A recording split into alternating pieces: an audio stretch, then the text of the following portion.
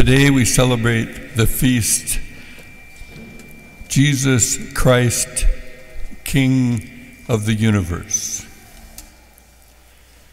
The absolute sovereignty of Christ.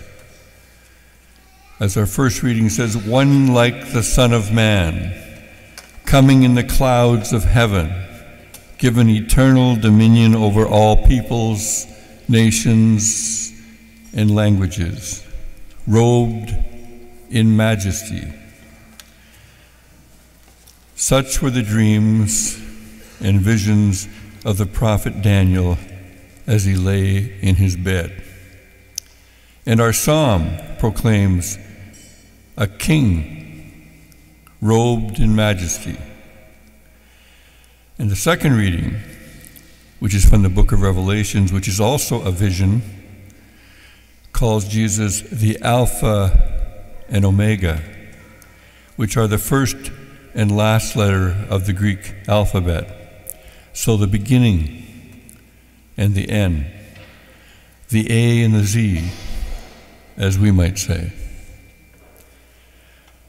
So how to express the sovereignty of Christ on this solemn feast? This feast, which is the hinge between the old and the new liturgical year.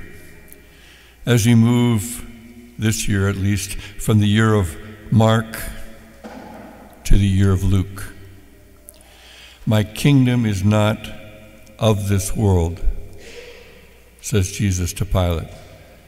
Pilate, who represents the power of this world, which is as nothing, of course, and sentences him to death on a cross labeled King of the Jews. My kingdom is not of this world, says Jesus. What kind of king is Jesus? How are we to vision and dream the sovereignty of Christ? An upside-down king, to be sure, with a cross for a throne.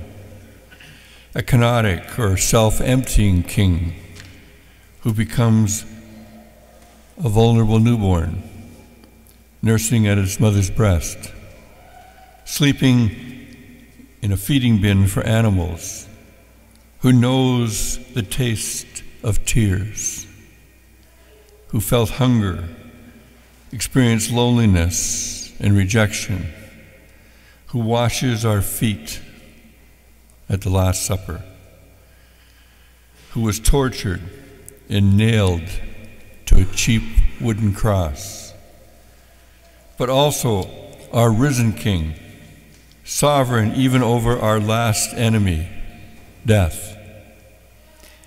In this King, even death becomes victory and overcoming.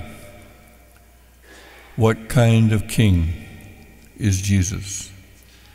Our Lady tells us in her Magnificat, he's the kind of king who casts down the mighty from their thrones, who lifts up the lowly and scatters the proud, who fills the hungry with good things, a king for whom the first is last and the last is first, who takes the form of a slave, who emptied himself in order to save each one of us, and who calls us to do the same.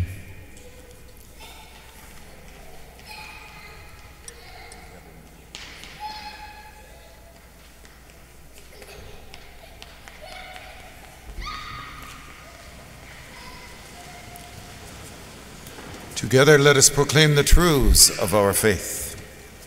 I believe in one God, the Father Almighty, maker of heaven and earth, of all things visible and invisible.